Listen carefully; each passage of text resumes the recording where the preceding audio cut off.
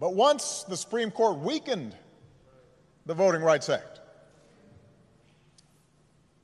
some state legislators unleashed a flood of laws designed specifically to make voting harder, especially, by the way, state legislators where there's a lot of minority turnout and population growth. That's not necessarily a mystery or an accident.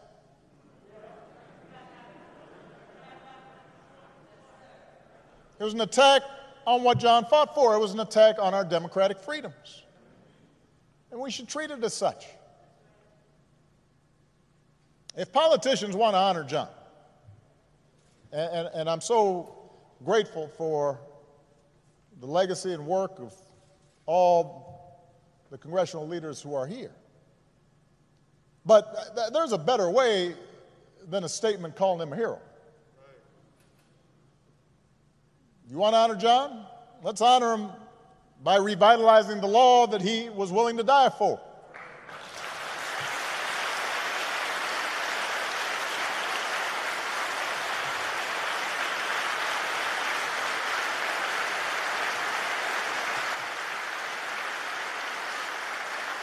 And by the way, naming it the John Lewis Voting Rights Act, that is a fine tribute. But John wouldn't want us to stop there, just trying to get back to where we already were. Once we pass the John Lewis Voting Rights Act, we should keep marching to make it even better by making sure every American is automatically registered to vote, including former inmates who've earned their second chance.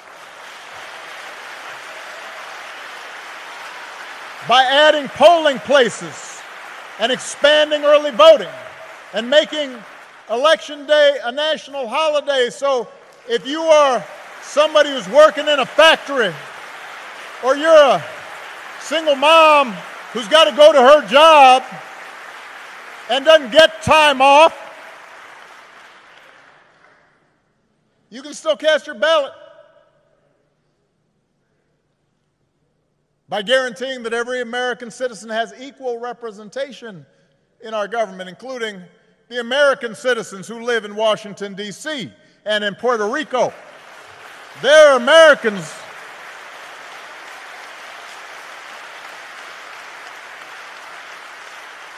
By ending some of the partisan gerrymandering so that all voters have the power to choose their politicians, not the other way around.